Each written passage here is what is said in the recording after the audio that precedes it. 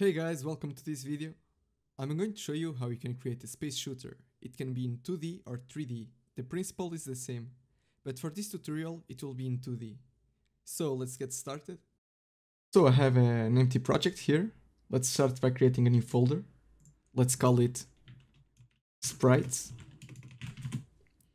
And let's import the sprites that we'll be using. I'll be using the Kenny space shooter sprites. They are free. I will leave the link in the description, just go ahead and download it. You can donate to him, he's a really awesome guy, he has a lot of sprites free for you to use. You can check them out. Let's go back to Unity. And let's import our sprites. We'll be starting by creating the backgrounds, so let's open the background folder. First let's go to our main camera and reset the transform. Let's select orthographic and let's select 2D on our scene. And let's create a new object, create empty, let's reset it, and let's call it background. And as a child, let's create a sprite. Let's name it background 0. And let's select our purple sprite. Sorry, first you need to convert it.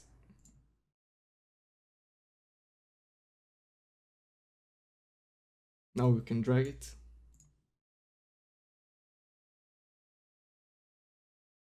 Let's increase the size. Let's say 7 and 4. Now let's select our camera. And the position, let's increase it to like maybe -5. Let's say -10. Like so, now you can see the background. Now we need to duplicate these 2 times. So let's copy and paste it. Let's name this one background 1 and this one background 2. And let's move them. So background 0 goes below. The size should be -10. You can see it's fine. You need to make sure that the size is correct. So the background 2 should be 10. Yeah, they're perfect. And now let's create our script for the background so it rolls. Let's name it background scroll.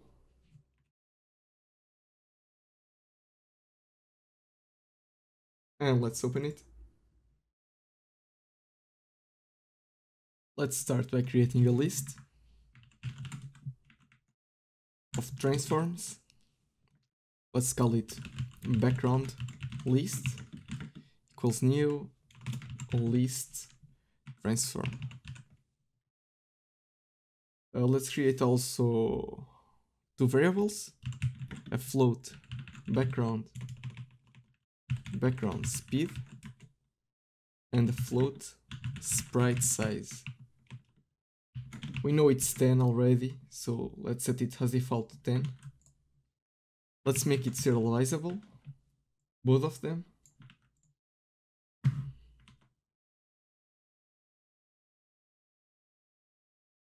And now we need to create a new function.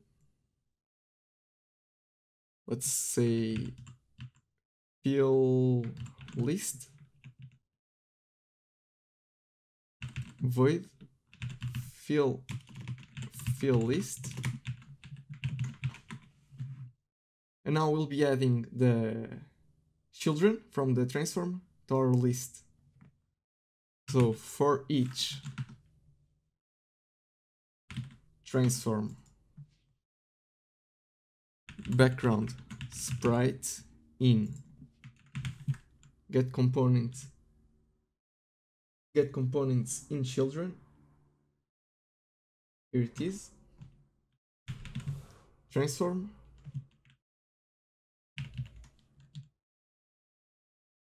we'll add to the background list the background sprite,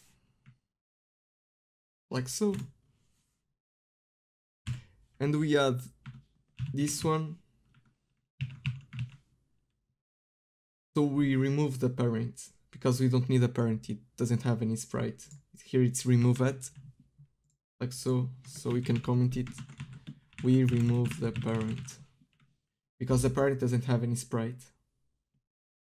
Alright, let's move on, let's make this fixed update. And let's create a for. So for less than background list dot count, if background list I dot position dot y less or equal than less the sprite size times 1.5,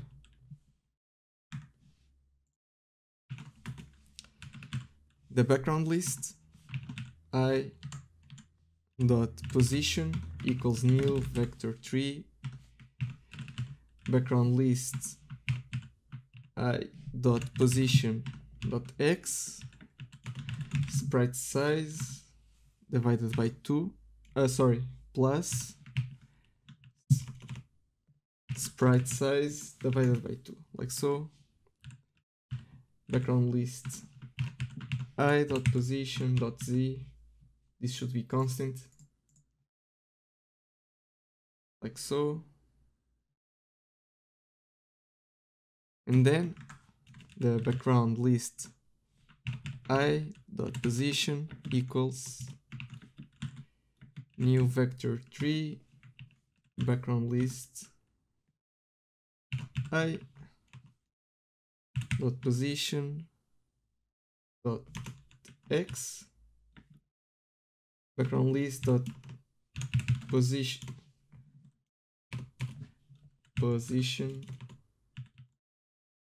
oh sorry, I forgot the I. Position dot y minus 0.1f times our background speed, how fast we want it to scroll.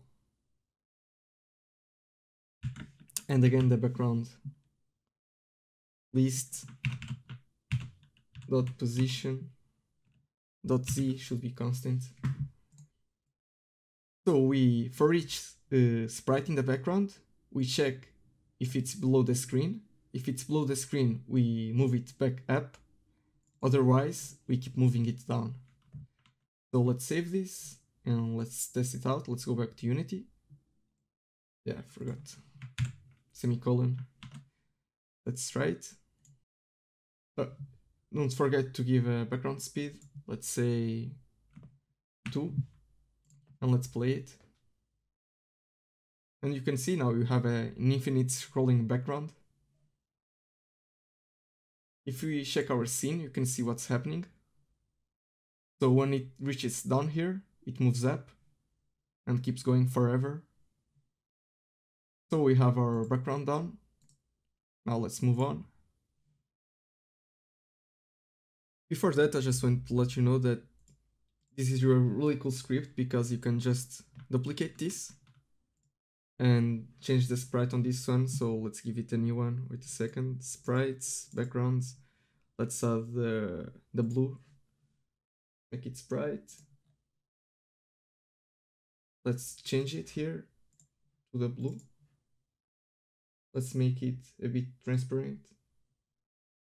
So like 63, and let's change the speed to 0.5. Make it on top, like so. So -3. Maybe it's too much transparent. And let's play it. So with this, yeah, it's not perfect, but with this you can have different depths to the background. You can just keep going and have many layers. Looks way cooler. I'll stop here because I don't want the video to get much longer. On the next part, we'll be creating the player with the new input system. So we can use the keyboard or a controller like a PS4 controller or something like that, which is really cool to play this type of games with. So yeah, tomorrow I will upload the second part and I'll see you on the next video.